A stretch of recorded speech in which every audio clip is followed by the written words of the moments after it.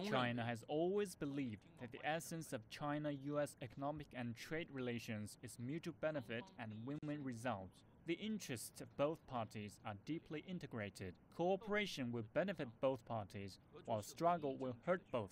Cooperation is the only correct choice.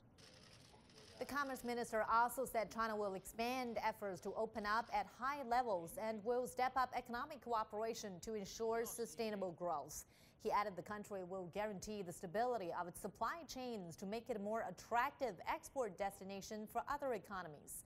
He said China will cultivate more innovative business formats, including cross-border e-commerce.